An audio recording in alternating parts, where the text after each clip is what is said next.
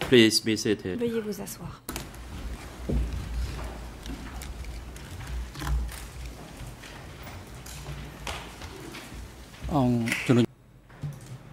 President, the court is now in session. Je déclare l'audience ouverte.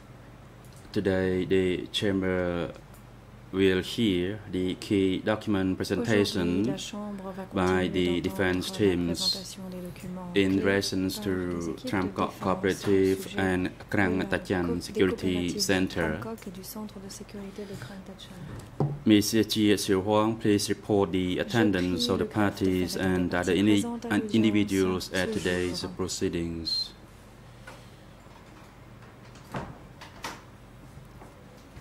Chia Siu Huang, Mr. President, for today's proceedings, all parties to this case are present, except Mr. Sonaron, the National Co-Counsel for Nuon Chea is absent for health reasons.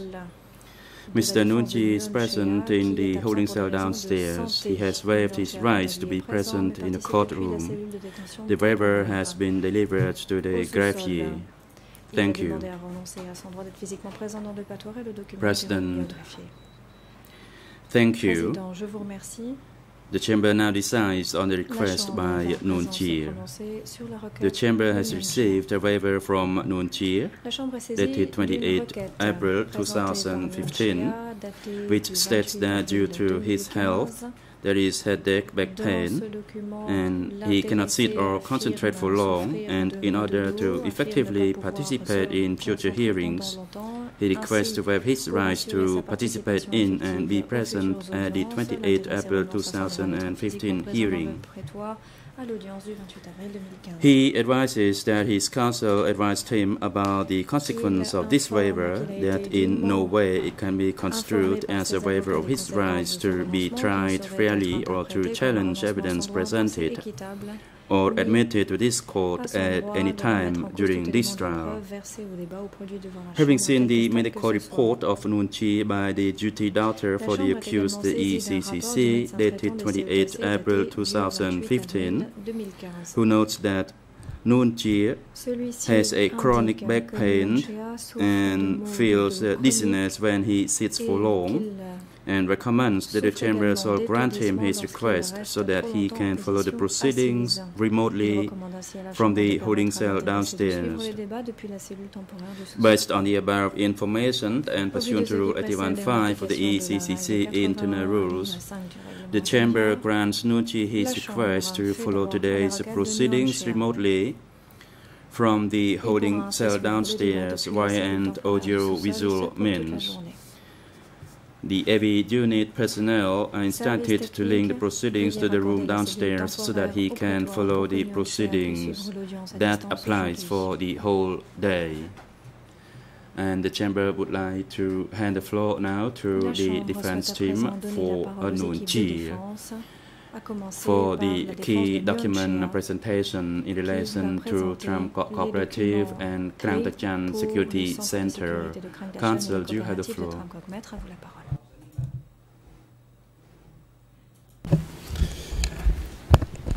Thank you, Mr. President. Good morning, Your Honors. Good morning, Council.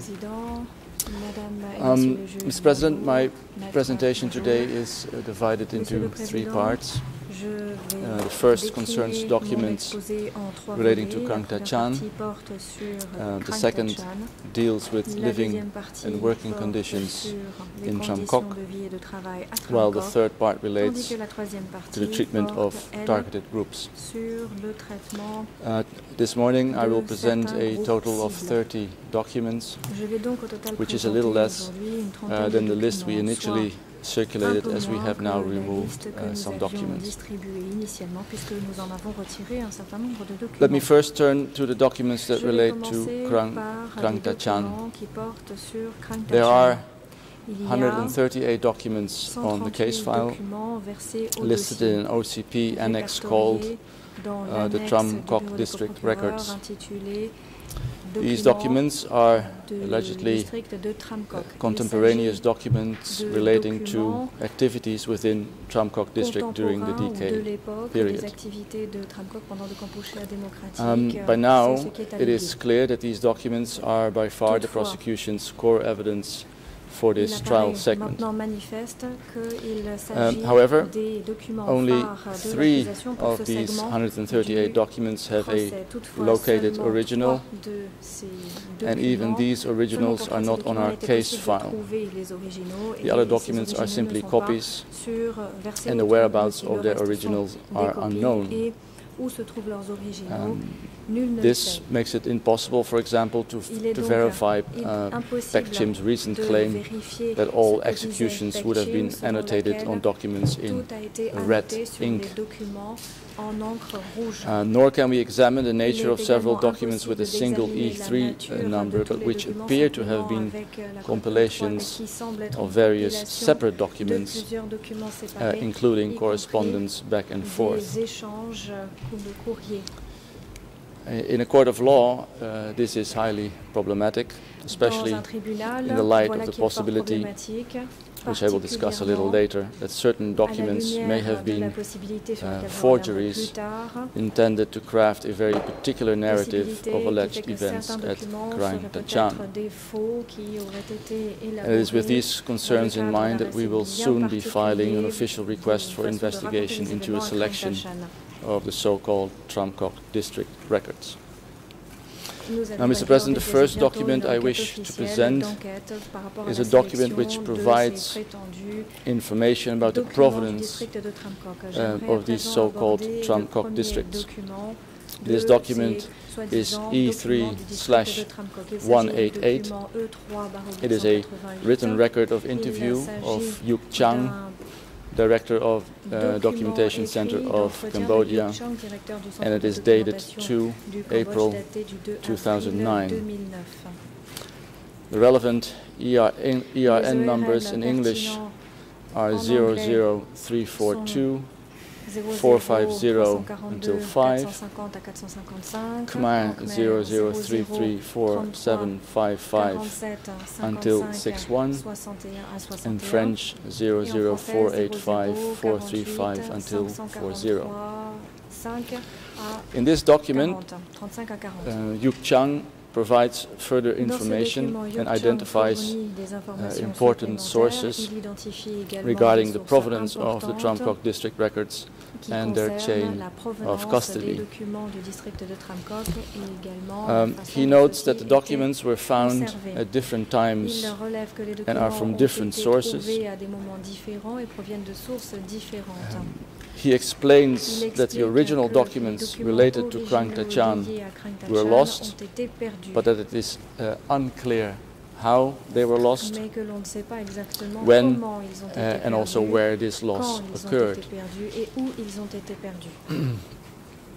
However, he does explain that Mr.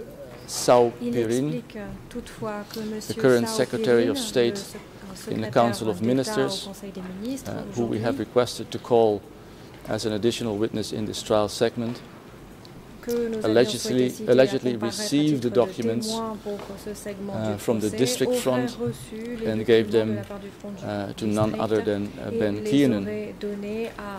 According to Yuk Chang, Keenan said he returned the documents and that they are in Tuol Sleng, which they in fact are not. Sao Pirin, on the other hand, according to Yuk Chang, says Keenan did not return the originals.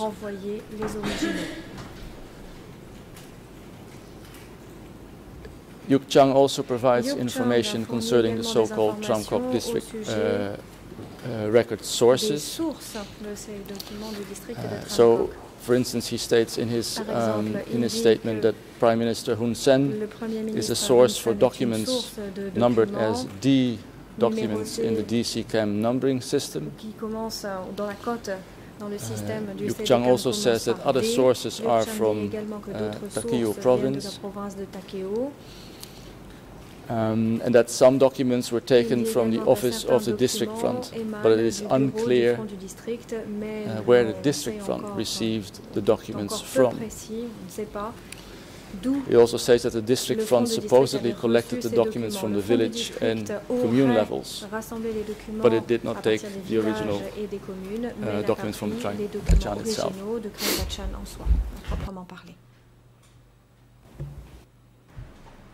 President, the International Deputy Co-Prosecutor, you have the floor. Thank you, Mr. President. I'd request that Counsel, when he's making these references, as I did, point to the specific year ends. He's characterizing the evidence rather than pointing to it. One of the things he just said is exactly the opposite of what is said in the interview that he's relying on. In order for there to be any reliability to this process, he needs to be citing where he's getting this from, so that he's not characterizing or mischaracterizing the evidence. I can do that, Mr. President. I just thought it would get rather tedious if I number every reference, but if you require so, I will do it. Would you like me to get back to all the references, or shall I just go on from now? Yeah, otherwise it's getting really boring. So let me revisit the President, Counsel, please make sure that you refer to the proper documents and the related year and numbers, so that concerned parties can follow your presentation. Thank you. I will do so, Mr. President. Let me start then, if that is all right with you, with the second part of this document, where Yuk Chang provides information concerning the so-called Tram district record sources. So first, I just said that already, but I will repeat it. Prime Minister Hun Sen, so he says, is a source for documents numbered as D documents in the DC-CAM numbering system. That is English 00342, 452, Khmer 0033 47457, French 00485 437. He also says that other sources are from Takeo province, that is English 00342 Khmer 0033 47460, and French 00485 437. He also states that some documents were taken from the office of the district front, but it is unclear where the district front received the documents from. English 00342 454, Khmer 00334 47459, and French 00485 439. The district front supposedly collected the documents from the village and commune levels, so he says, but it did not take the original documents from Kraing itself. And finally, a relevant excerpt from Yuk Chang's statement. In addition, when searching through S21 again, some documents were found under a wooden cabinet, English ERN 00342 543, Khmer 00333 47458, and French 00485 438. And a number of other relevant documents, meanwhile, were found later, but given numbers in the relevant DC-CAM sequence. That is English 0034 2452, Khmer 00334 47457, and French 00485 437. That concludes the first document I am presenting to you this morning, Mr. President. Now, if we even set aside concerns about the heavy reliance on the Tram district records and consider them for their content, not all of these documents paint the universally brutal picture of the regime that the prosecution would have you believe. I will now present a number of documents, some of which the prosecution has already presented, that present an alternative view of at least some of the events relating to Kraing Tachan. We have divided these documents into 5 categories. The first category are documents illustrating that multiple attempts were made to re-educate people. So these documents indicate that multiple attempts were made to re-educate people into changing their behavior at the commune level before matters were escalated, if that happened at all. I would like to present 4 illustrative examples. Mr. President, the first document shows that Lone Nol officials and soldiers were among those who might be re-educated multiple times. Document E3/4092, also presented yesterday by the prosecution. It's a document entitled Notebook of KTC Interrogator and contains confessions of 107 persons, including women, men, youth and Lone Nol soldiers. The English ERNs that I'm referring to are 00834 826 till 28, Khmer 0027 1162 till 4, and French 00721 306.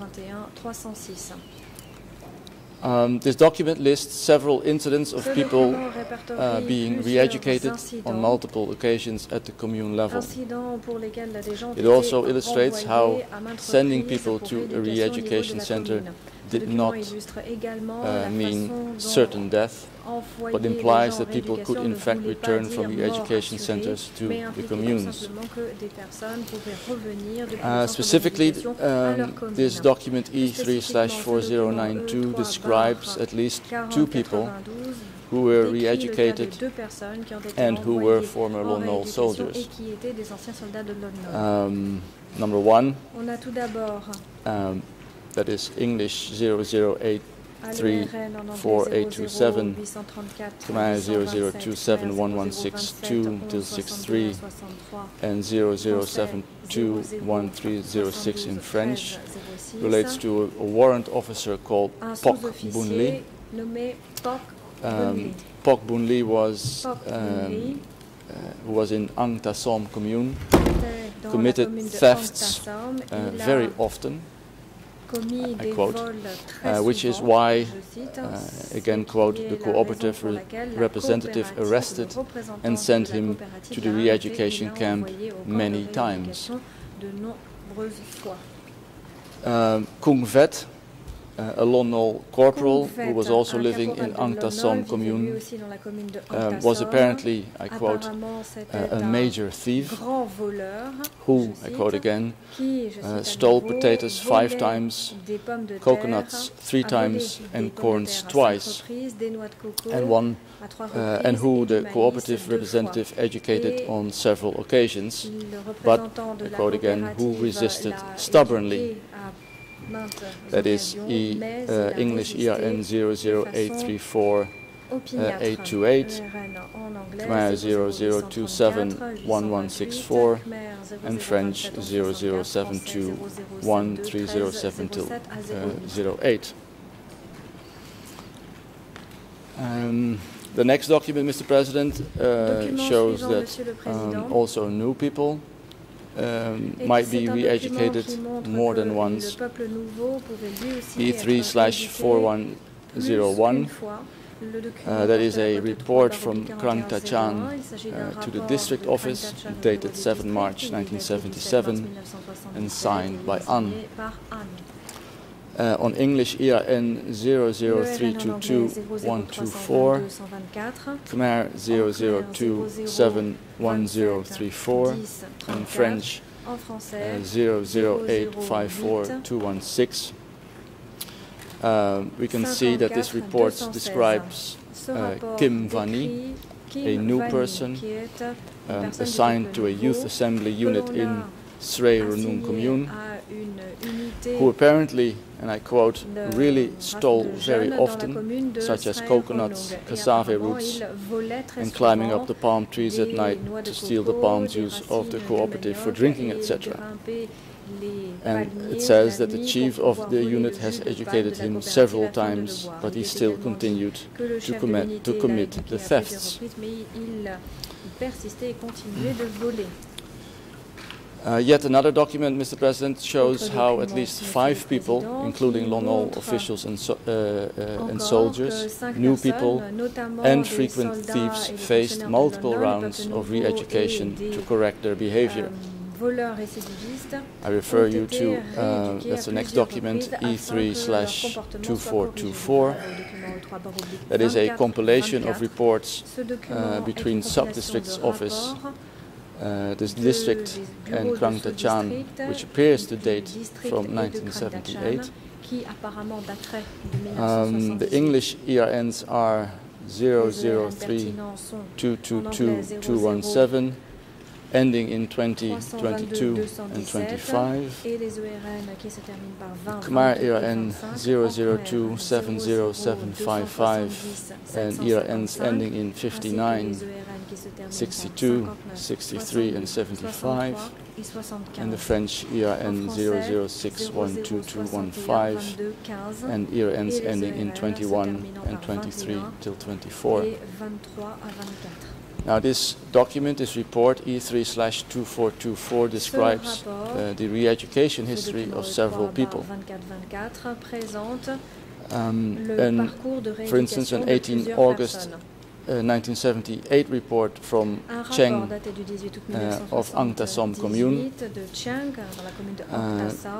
to, I quote, respected comrade, elder brother police of District 105, describes Kong Vaet, a former military person of unknown rank who, and I quote, was such a great stealer, unquote. He, quote, had been educated so far by the group, unit, and by the collective meetings for the past 3 years period, end of quote.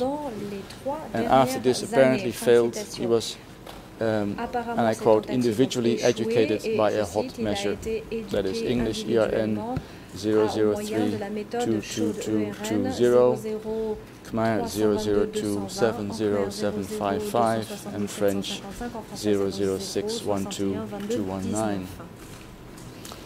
In the same document, we can see an 8 July letter from Bin and Yat from an unknown location to the, I quote, beloved base party, and concerned Ni, a surgical doctor from Phnom Penh, who reportedly, I quote, committed cheap deeds of theft several times so far, and who officials had, quote again, educated several times, but nevertheless, quote, still abuses the party guidelines. That is 0032222, Khmer 002707559, and French 006122219. In this E3/2424, there's another document. The date, author and recipient unknown, which details two pieces of information about 2 further people living in Ang Tassom. First, somebody called Pok Bun Lee, a 27-year-old new person of Vietnamese heritage, who, and I quote, had a lot of disputes, including stealing, for which he was educated very often, until he was brought for education in the commune militia office once already. However, the report complained, and I quote, though he had been educated, he still repeated his same activities. English, IRAN 003-22225, Khmer 002-70763, and French 006-12223 and 006-12224. Chanta was, and I quote, serving in the enemy's forces when living in the enemy's area, and, I quote, has stolen and incited to fight the revolution, unquote. It's noted in this document that, I quote, our party has decided to bring him to the commune militia office for education once already. But, and I quote, during the education, this youth fled from the office twice. Later, the party decided to bring him back to the youth office. End of quote, and a new quote, though he has been educated very often, every day he continues to steal. English 003-22225, Khmer 002-70762, and French 006-12223. And finally, Mr. President, in this document E3/2424, a document from Chun at Tram, dated 27 July 1978, and addressed to, and I quote, lovely comrade elder brother district police, which described Suan P, a 25-year-old from District 109 in Takeo, who was, and I quote, good at stealing things which belong to the collective, unquote, and who officials, quote, try to educate in whatever manner, end of quote. English IRAN 003-22217, Khmer 002-70775, and French 006-12215.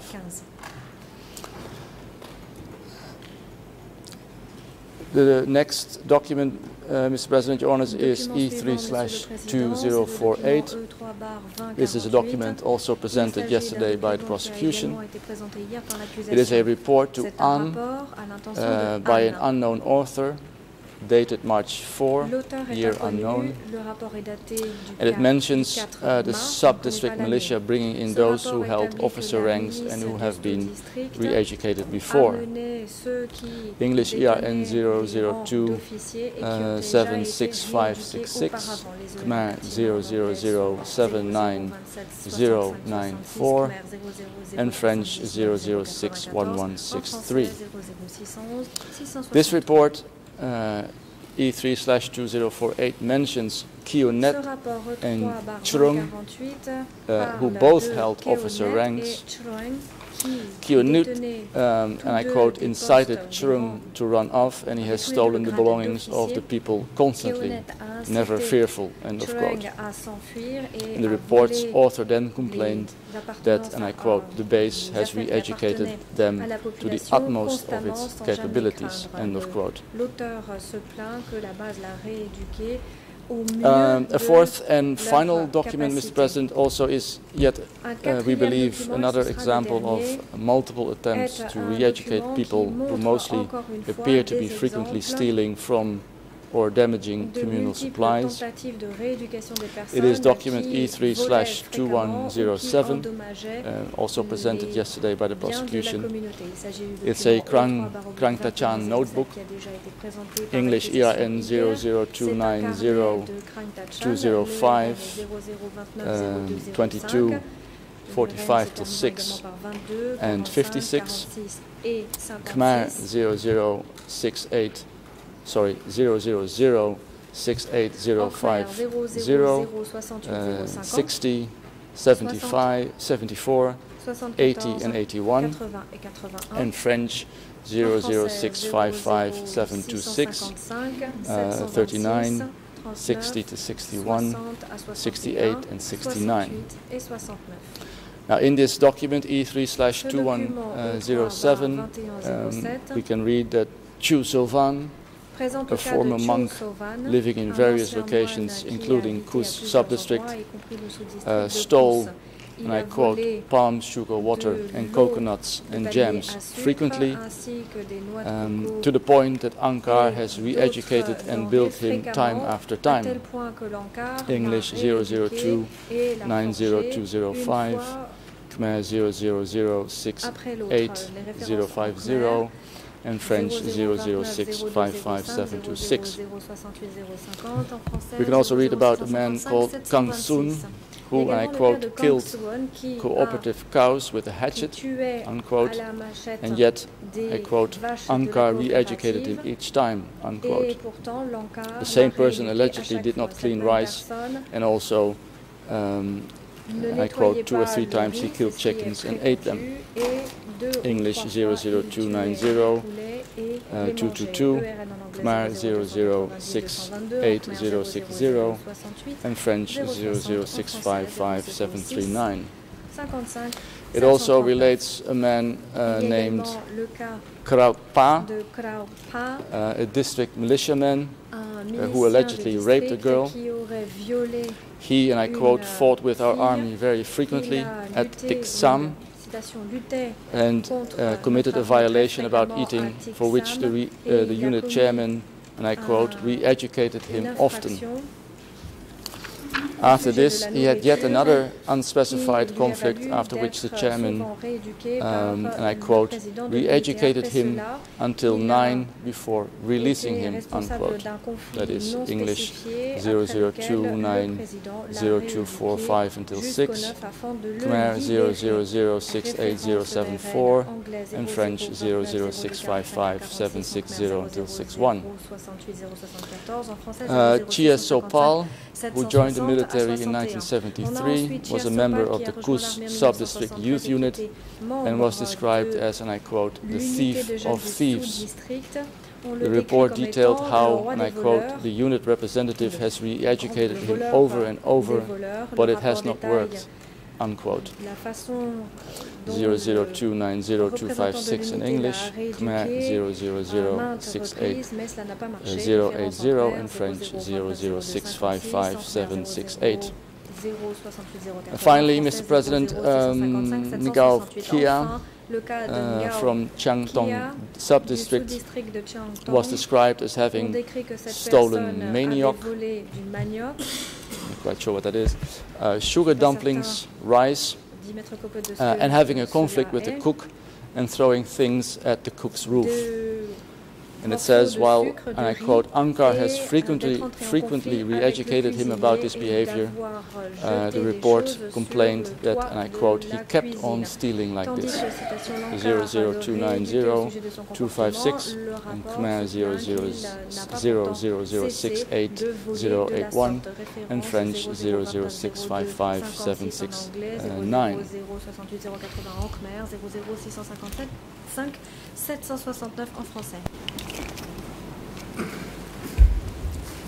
Mr. President, I will now move on to another category of documents offering some insight into Kraing Tachan.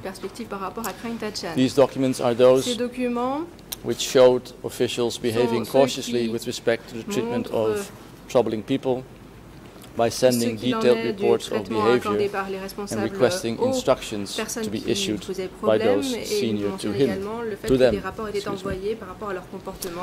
I would like to start with a document also presented yesterday by the prosecution, E3/2453.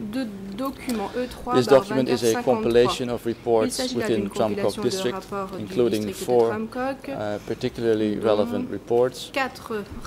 English ERNs 0038857, 80, 84 and 86. Khmer 0027073, 77, 82 and 84, and French 006117669, 71, 74 and 75. The first report is dated 13 October 1977 and written by Kun from Srey Renung to the party. It details the actions of Han, a widow in Srey Renung sub-district, who is a major thief, unquote, grande voleuse. Kuhn requests the party's decision about le the parti prenne une above décision report. par rapport au rapport qu'il That soumet. is English Il s'agit de l'RN anglais 003885880, Khmer 002707777, and French 006117771.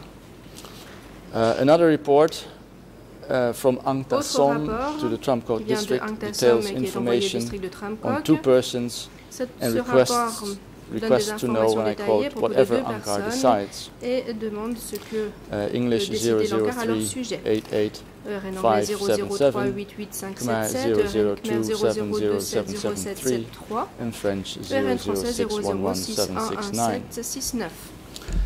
A third report within this document E3/2453 is from me in Nang Nang Commune to the District Party, and this report ends with, and I quote, may the party be informed and request that whatever decision the party makes be sent for information,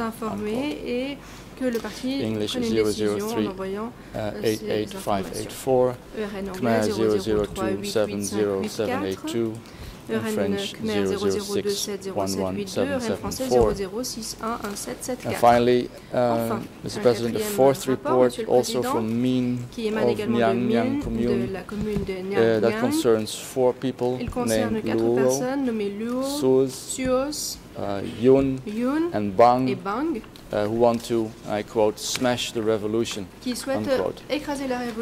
This report ends with also, quote, may the party be informed about the 4 of them and please provide us information on whatever the party decides, unquote. English ERN 0038858. 003888586, Khmer 002707784, and French 006117775. The next document, we use that again, that is the earlier mentioned E3/2048. Also, this document appears to be a compilation of documents, 2 of which we believe are particularly relevant here. English ERN 002765562, and ERN ending in 64. Khmer 0007987, ending in 91. And French 0061165, ending in 61. In this document E3/2048, the first is a note dated 3 April 1977 from Pan of Popel Commune, and it requests, and I quote, Ankara passed judgment, unquote, regarding certain new people, including, and I quote, whether to have us send them in or what, end of quote. That is English 002765662, Khmer 000790878, and French 0061165. And another document, Mr. President, in the same compilation is a note from Tapem, Sub-District Cooperative Secretary Kit to Ankara, and it details 6 soldiers, all first or second lieutenant, who, and I quote, have personally carried out activities every single day, unquote, and it concludes this report that, I quote, whatever Ankara's decision, request, opinion, and instructions. English ERN 002765664, Khmer 0007991, and French 006116661. I'd like to move on to the next document, that is E3/4105. This report is apparently from Tram Commune Lisha, and is addressed to Ankara of the district and dated 19 April 1977. English ERN 0032135, Khmer 002709993, and French 0085612. And this report requests further instructions from District 105, Ankara, after arrest of a member of the commune, and says as follows, and I quote, we beg to ask the Ankara of the district that where should this person be sent to or how to solve it. Please give opinion on it. End of quote.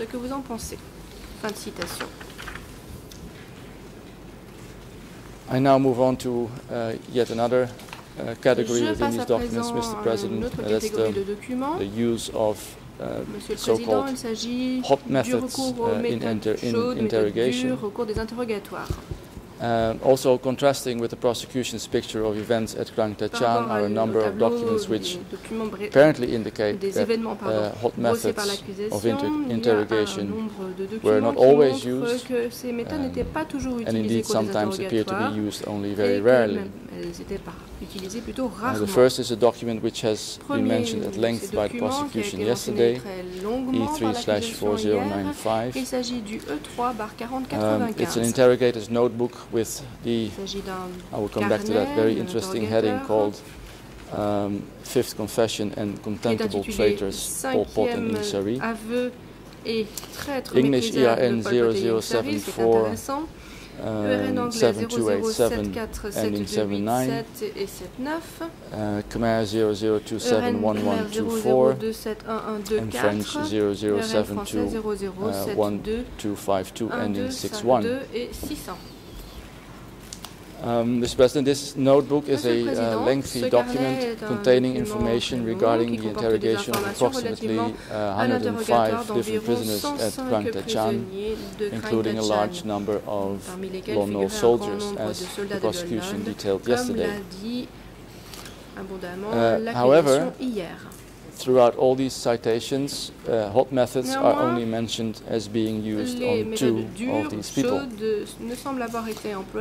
Concerning the person Yang Kang, the report indicates that, and I quote, this person was interrogated with some of, unquote, quote, hot methods to dig up his network, but he refused to confess, end of quote. That is English ERN 0074 7287, Khmer 00271124, and French 0072 1252. And concerning the person Tak Hook, the report says that he was beaten during the integration, presumably a typo intended to say interrogation, but he did not confess. I have the English ERN 0074 7279. For some reason, right now I cannot produce the Khmer ERN, but I can now. That is 00271118. It has a note that I should slow down. Et l'on me dit également qu'il faut que je ralentisse un petit peu, je vais le faire. And French 0072 1261.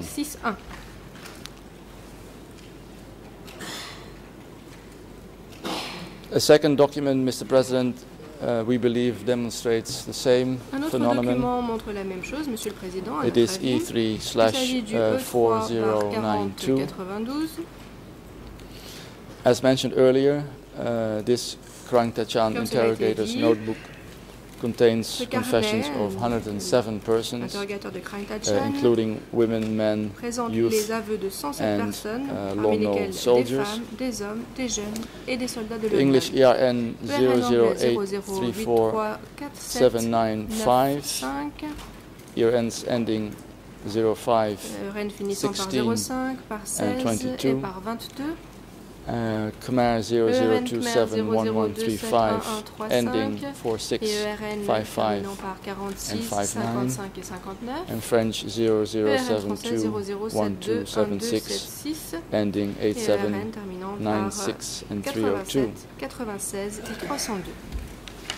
Mr. President, like with the document discussed before, of the 107 persons detailed in these documents, there seem to be only 4 occasions on which the persons were subjected to, and I quote, intense interrogation, unquote.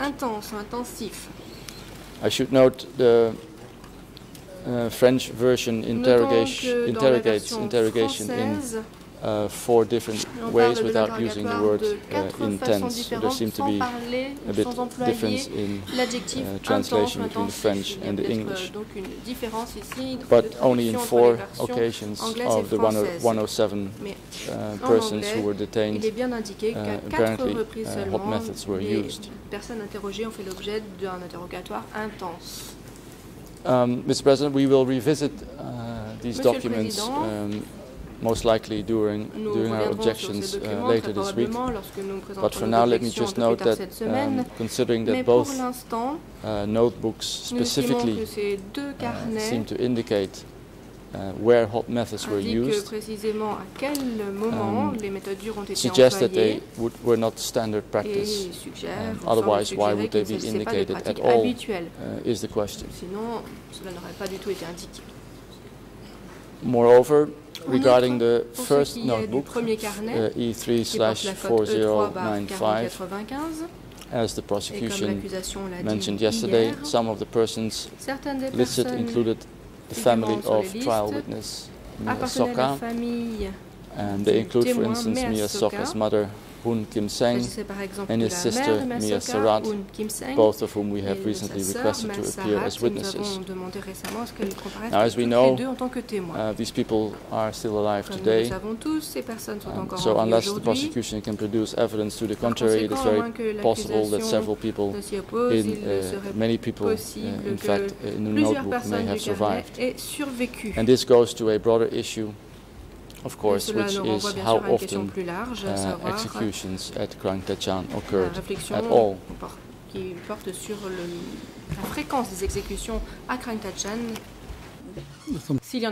President, the International Deputy Co-Prosecutor, do you have the floor? Thank you, Mr. President. I just want to make one objection here.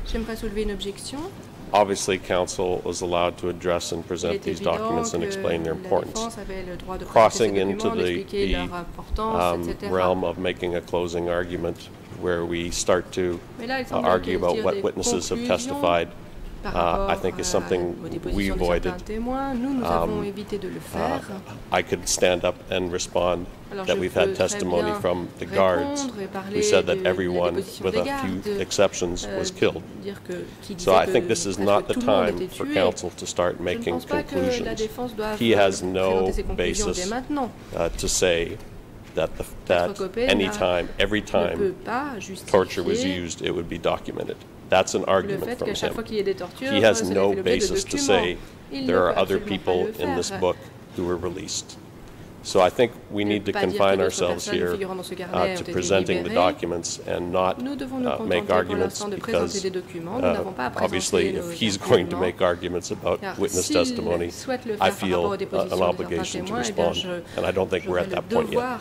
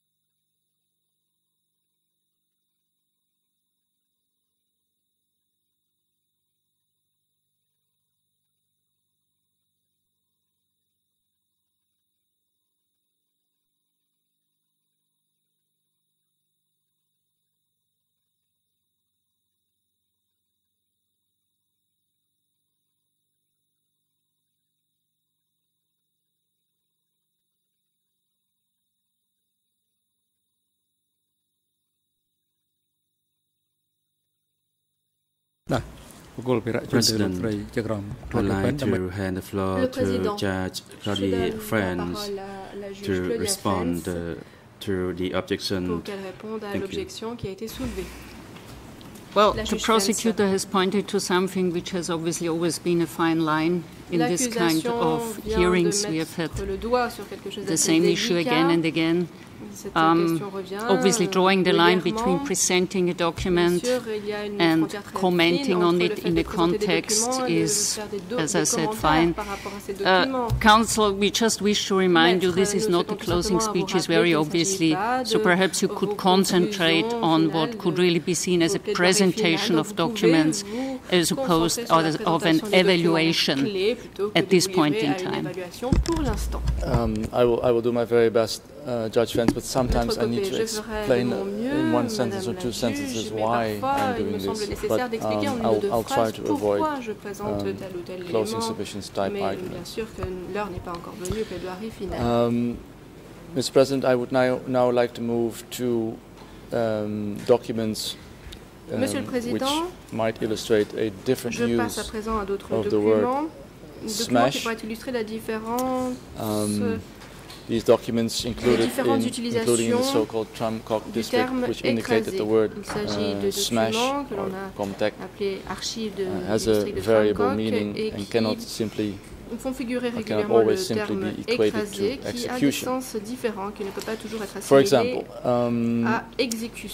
document E3/2053. This is an undated report to the party written by Tram of Kraing South Cooperative, and it sums up the confessions of two individuals. English ERN 00276578, Khmer 000791222, French 003349996. The report relates to people named Ukpat and C and identifies their network and the plans they had. Significantly, it says that the two people, and I quote, had a 5-year plan to ensure the smashing of the cooperatives, unquote, either in 5 years, 7 years, or otherwise, and I quote again, as necessary to wear down the cooperatives and to absolutely oppose communal eating, unquote.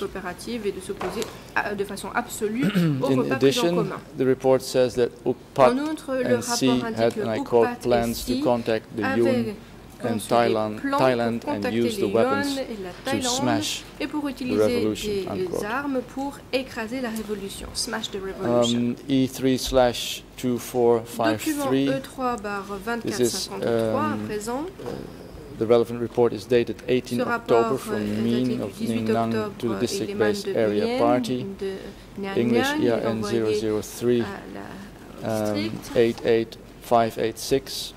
Khmer 002-70784 and French 006117775. The report in question identifies a network of 4 persons, Luang Tri, Suos T, Yun Yang, and Bang Nan, with the author concluding that, and I quote, "My analysis is that they have plans to smash our revolution," unquote. Document E3/4092, presented yesterday also by the prosecution, and mentioned earlier, this is a Kraing interrogator's notebook containing confessions of 107 persons.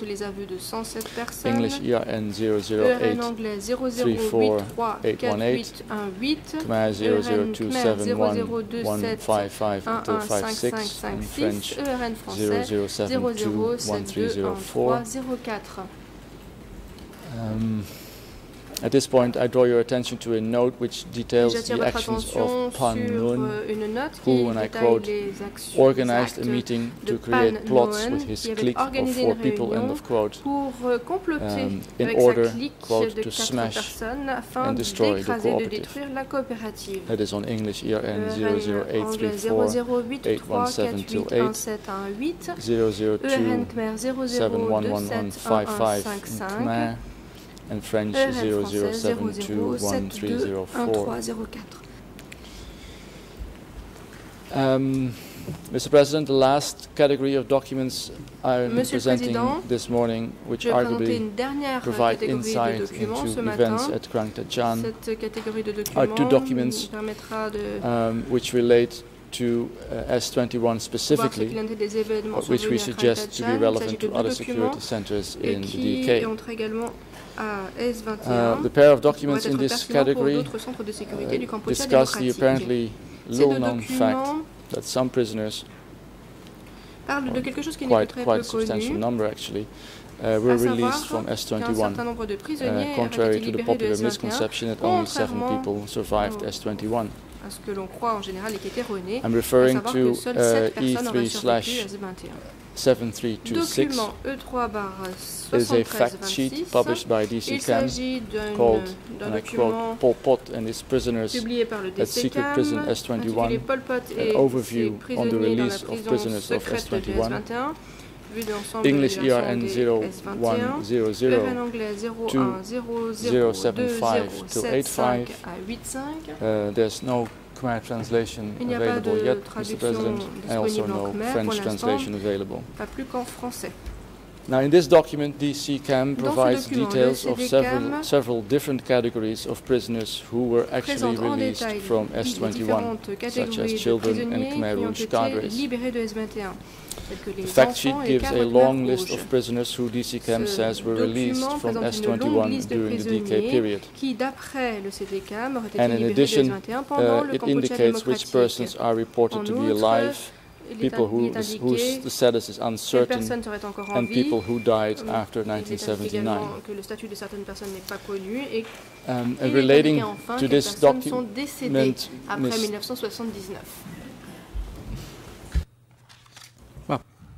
President, the Defense Counsel, please hold on, and the International Deputy Co-Prosecutor, you have the floor. Yes, Mr. President. I can't find any such document E37326 in the system, so I don't know whether it has a original case file number. That may be the issue. Even though we were instructed to present documents relating to Tram. I don't want to object at that point at this stage because I'd like to see what's in this document. Because the reason I'd like to see the document is the prisoners that were found weren't released; they were transferred to Prey-Sar. These people weren't released from S21. So I wanted to see the evidence that he's citing.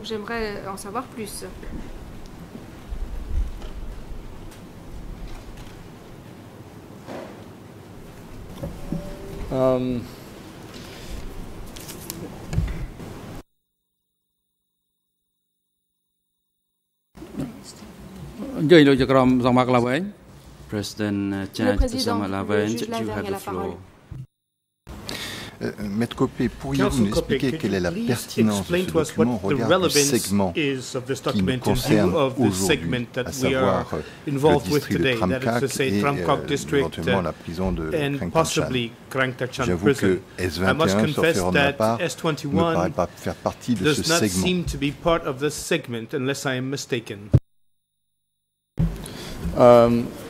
Correct, but S21 has been often referred to already in this segment. But the relevance of this document is to show that also from S21 a substantial number of prisoners were released, undermining the views of the prosecution and the view laid down in the closing order that nobody who entered Kraing Tachan was released. So when we are making this comparison, I think that is also relevant for a view that we might have on the release of prisoners in Kraing Tachan. Mr. Prosecutor, the document is E307/5.2.10, and the document that I'm presenting, Mr.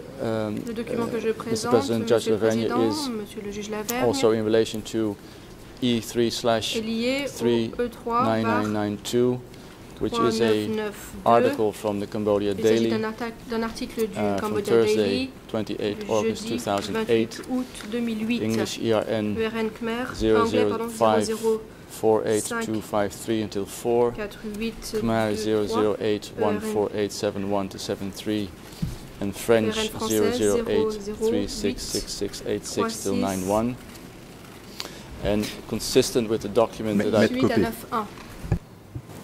Si je comprends bien, alors même que nous n'avons pas examiné les faits concernant S21 et que nous n'avons pas discuté de ce problème de savoir si les prisonniers avaient pu être libérés de S21, vous utilisez un article où il est fait mention de possible libération de prisonniers de S21 pour éventuellement établir qu'à Kraing des prisonniers auraient aussi pu être libérés.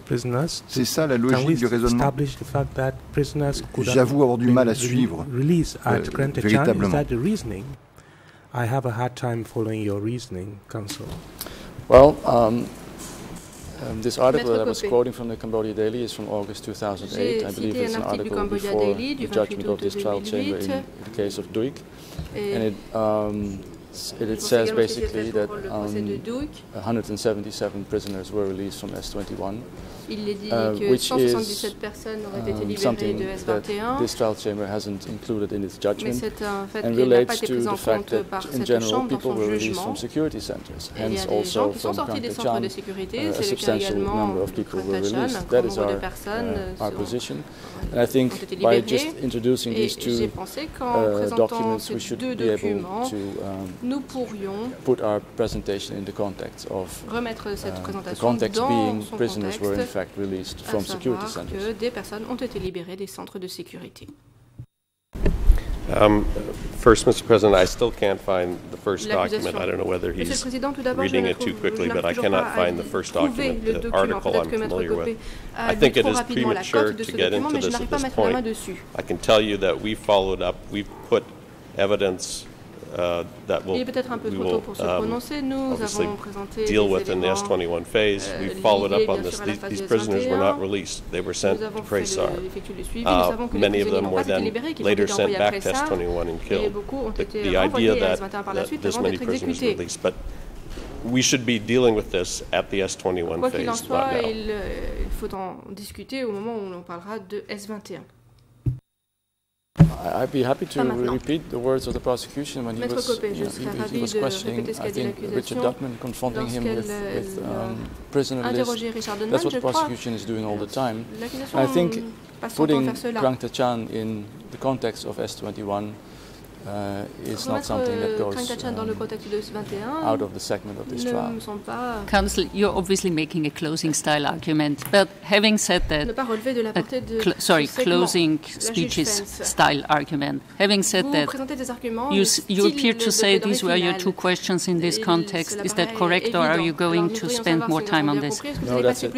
Only those two documents indicating that many prisoners, according to a recent confirmation, by the way, in The Guardian of Bayuk Chang, were in fact released. Having said that, Mr. President, I'm moving now to another topic, that is unreliable documents, or unreliable Kraing Tachan documents of particularly limited probative value. Now, having highlighted several categories of documents which we believe are relevant to establishing events at Kraing Tachan, I would like now to turn instead to highlight a number of documents which, by contrast, are only of particularly limited probative value because they are possibly at least partial forgeries. First, forgeries possibly made after 79. I will first discuss a pair of documents, documents relied on in the closing order at paragraphs 514, 500 and 1385 as the basis for the investigating judge's suggestion that at least 15,000 people were executed at Kraing Tachan. And that document is E3/2107. It's a notebook from Kraing Tachan containing 91 entries, English ERN 00290 205 Khmer 000-68049, and French 00655-725.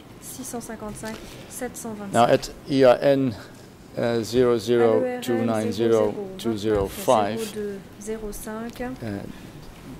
there's an annotation from the ECC Khmer to English translator concerning a scribbled note on that page. And the translator says, and I quote, "Separate page, scribbled note, not in the same handwriting as the rest of the document." End of quote. An examination of the Khmer original confirms that indeed this handwriting appears to be quite different. The scribbled note itself states that up until today, we have smashed 15,000 enemies. End of quote. And is the note that the investigating judges rely upon, as I said, in the closing order. Indeed, the scribbled text itself is written in two different handwritings. The first 4 lines are written by one handwriting, and the last 2 lines are written by a different handwriting. In addition, of all the 19 entries in the notebook, the scribbled note is clearly out of context. The rest of the notebook records individual confessions, unlike this high-level statistical remarks. This comment is the only one with an addressee, and the sentence, and I quote, "May the party be informed of this," a clear indication where it was written, and the signature, making it completely out of place among the other entries in the notebook. Un commentaire qui est le seul commentaire à avoir une personne à qui cela s'adresse. I note that the credibility of this scribbled note has been discussed with several witnesses during the hearings. I will not go into this argument that I have presented here, although it's very brief. But I would like to conclude with our conclusion that we are absolutely convinced that this document is a post-1979 forgery designed to inflate the Kraing Tachan death toll as much as possible.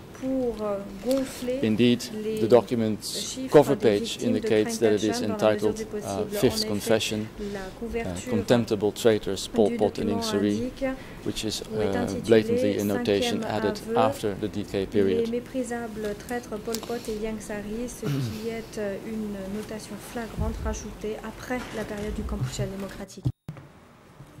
President, the International Deputy Co-Prosecutor, do you have the floor? Président, co-procureur, vous avez la parole. This is clearly argument, but that's not actually the reason I'm standing up. He's talking about 2 different documents. The notebook in which this 15,000 note appears, and I certainly agree with him. This is a different document than the notebook. The fact it's in 2 handwritings, he's using that as to say it's a forgery. If he wants to make a request to the court, fine. The document that has the handwriting on the cover, Fifth Confession, Pol Pot and Ieng Sary, is a different notebook. So he's misstating the documents he's presenting here. And that I do object to. If he wants to make some arguments to explain why he's presenting these, that's fine. I agree that these are 2 different documents, but I'm making the point that this other document which says the Ieng Sary Pol Pot traitors is clearly a post-79 term. This meaning that these notebooks have been in the hands of the authorities after 79. So I'm making the connection with this 15,000 scribbled note to the other annotation clearly dating post-79. So I agree with the prosecution, these are in fact 2 documents. La notation qui date clairement de 79, donc je suis d'accord avec vous. Document E3/4145. Le document E3-4145. Mr. President, this document appears to be a compilation of different prisoner lists from Kraing Tachan, English ERN 00762-844 and ERN ending in 37, Khmer 000-68736 and French 0076110 and ERN ending in 093. Now the page with English ERN 007628444 is a messy handwritten page with containing corrections that lists Yuk Sen as one of the prisoners detained for years pending the party's decision, and that Sai Sen confirms was a reference to him. The same page also names Kraing Tachan as M105 and is the only document in the so-called Tram District Records collection to do so. It also lists Hun Kin Seng and Mia Sarat as other prisoners, but records their biography details completely incorrectly, in contrast with other so-called district records. And by contrast, the page with English ERN 00762 in the same compilation document appears, at least from a visual and basic content perspective, to be a real document, being typewritten, being written on an apparent template and referring to prisoner information, the accuracy of which has been confirmed by other witnesses. So we also hold that this is a forgery, a forged document. We will obviously come back to that at another stage in this segment. Now, Mr. President, these documents, and I will conclude my remarks maybe before the break. These documents, if forgeries, seem likely to have been made after 1979 as a means of constructing the narrative of what occurred at Kraing Tachan. There are also other documents, the authorship of which has been attributed to people who had testified during this trial segment, but which those people denied were written by them. These are possible DK-era forgeries, and looking at the clock, I think I should pause here. Personnes qui ont déposé devant cette chambre, mais qui ont affirmé que ce n'étaient pas eux les auteurs de ces documents. President, the lead co-lawyer for civil parties, you have the floor. Pour les parties civiles du président, vous avez. Merci, Monsieur le Président, pour le procès verbal, puisque mon objection est tardive, mais il est clair qu'on est en présence typique d'une submission. Notre confrère plaide depuis 15 minutes maintenant. Nous sommes loin de la présentation des documents. Il est impossible de lire les IRN en même temps que notre confrère les dit. On a dépassé de loin l'exercice que nous avons tous respecté. Donc j'espère que la Chambre nous donnera la même latitude quand nous présenterons nos observations jeudi, parce qu'il est clair que depuis le début, notre confrère plaide. Documents, it is clear that our learned friend is pleading. President, that is true. Président, c'est exact. Since the chamber scheduled the key document presentation, and of course they have their own discretion to present whatever documents they seemed are key documents, and we set aside a day for the observations by the other parties, and that will be held on Thursday the 30th of April 2015. And if you are to object the presentation by the other party, then there is no need to have another day for the presentation of your views and objections to those key document presentations. Therefore, please be patient, take note, and then you can request to be on your feet when the time comes for your observation. And that will be the right time for you to express your objections to the documents that you deemed are not appropriate. President, the time is convenient for a short break. We'll take a break now and return at 10:30. The court is now in recess.